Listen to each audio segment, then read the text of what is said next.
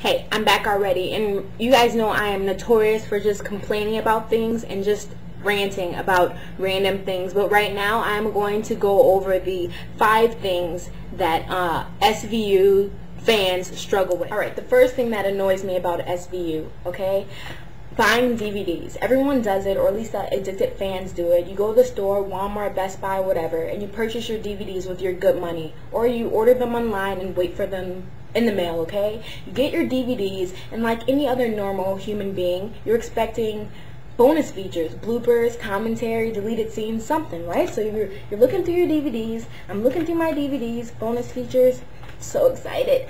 Bonus features, commentary, deleted scenes, something, nothing. How hard is it to put bonus features on a DVD? You know, I'm not in DVD production or anything, but I know it cannot be that complicated. It can't be that complicated. And I had seasons 1, 2, 3, and 5, and I refuse to buy anymore. I refuse, because I heard that the bonus features on the other seasons, they suck, or they're not even there. Why should I buy a DVD when I can just DVR the show? Because that's what you're telling me to do. You're telling me not to buy it, just watch it on TV, because there's nothing extra that I'd want to see on here.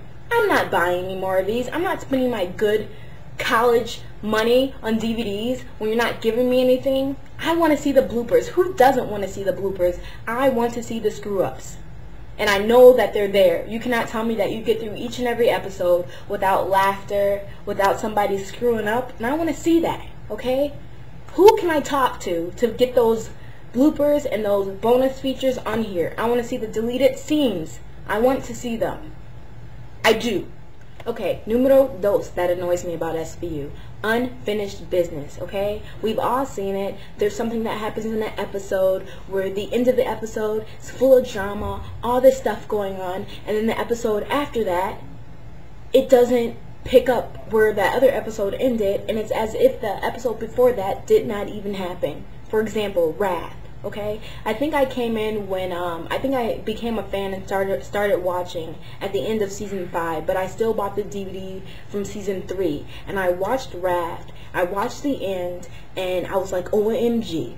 Okay, OMG, what's happening? Tension between Elliot and Olivia. Oh my gosh, I cannot wait to see the next DVD. I cannot wait to see the next episode. So you pop in the next episode, and what is it? Stolen. Has nothing to do with the episode before it, and I understand that. I understand that they're trying to move on, but the things that Olivia was dealing with and that Elliot was dealing with, her whole, maybe you should get a new partner, or whatever she said, was not even dealt with. We got Cragen and his issues looking for some little boy, and the episode after that is Rooftop, and Elliot and Olivia are back to their old selves as if nothing happened. Okay, and maybe, I understand sort of, they're adults. We don't have to address everything, and maybe they just moved on. But I thought that the ending of Wrath was pretty serious. And Rooftop and Stolen showed me that it wasn't that serious, I guess. Maybe I'm just going crazy. So I let it slide. So then we get to season 9, and there comes Undercover. Undercover, a very sad and just a horrible episode. Not horrible, but you know what I mean. Horrible for Olivia episode, okay? And Olivia gets sexually assaulted. She has to deal with it. You can see she's having problems at the end. Elliot comes up to her. He's like, what happened in the basement? Olivia's like, nothing. And then you can see Elliot's face. He knows it's a lie. And then what's the episode after that? Closet. What the? Closets after that. And then we figure out that Olivia's dating some like 90-year-old guy or something. Her whole ordeal isn't even addressed. We never know if Elliot really knows. That ticks me off. Not just as an EO fan, but just as like a fan of their partnership. Like, they never addressed whether Elliot knew or not, and that's, I don't know, it seems pretty serious to me. And I know there's episodes after that where we can see that Olivia's in therapy and yada yada yada, but I think that the whole thing was just unrealistic, and I'm sorry, you can't get over something like that quickly. And I hated how they even had Elliot in that scene, and then in the next episode, nothing was said, as if nothing ever happened. That's another thing that really, it gets at me. Moving on to the next. Another thing that annoys me Kathleen. I'm so sick of seeing Kathleen's face. Now I know she's bipolar, and yes, I feel sorry for her, and I know she's supposed to be portrayed as some kind of annoying-ish character, but I don't care. I'm sick of seeing her on the screen. Does Elliot not have other children, okay?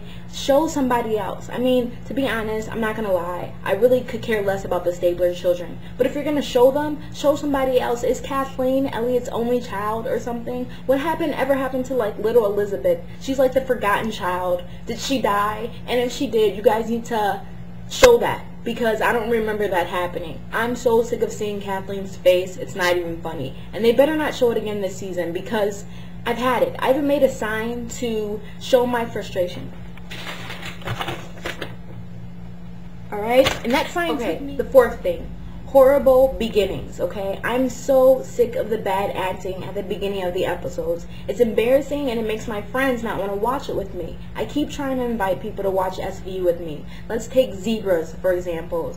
For example, you have two just bad actors in the beginning, and I know that Law and Order and SVU are notorious for having the corny beginnings at each episode, but at least have decent actors, because I had all my friends in my room, and then they saw the whole guy on rollerblades and falling over, and the blood on his face, and just the horrible acting, and half of them left. That was embarrassing. Please, okay? And it's really sad when the viewers and the fans think in their mind, whoa, I could probably act better than those people. Like, that's the sad thing, because I'm not even an actress, and I feel like that every single time I watch a beginning of an episode. So please, toss the bad actors, bring in some fresh talent, some good talent, some people who can actually act, and put them in the beginning, because sometimes the beginnings just make you want to like cover your eyes and be like, whoa, that was horrible, this is embarrassing. Okay, my last point. Put Elliot and Olivia together, alright? And I know that you guys predicted that because I am an EO shipper, but come on, how can I not make that a point? That annoys me. Put them together. You guys know that those two are in love and that they are meant to be together. And I know that KE shippers aren't going to be happy with this because they're KE shippers, but come on, you guys know, quit playing games. You know deep down inside that those two love each other. So put Elliot and Olivia together. And I also know that KE shippers aren't going to be too happy with me because in my last vlog I said that KE shippers were losers. But you know what? That's not my fault, because I went on Webster's dictionary, I looked it up, I printed it off. It says right here, definition. Loser. A person that ships Kathy and Elliot, otherwise known as a KE shipper. I'm not making that up, okay? That's their definition. You know, I'm not making that up. And I seriously don't understand why KE shippers are subscribed to me. It's like, if you need to realize that I'm an EO shipper. Like, so I'm going to say things pro EO. But the more subscribers, the better, I guess. But still, like, it seems like some people are subscribed to me just so they can get upset and write me messages after they watch my pro EO videos. That's all my points for now.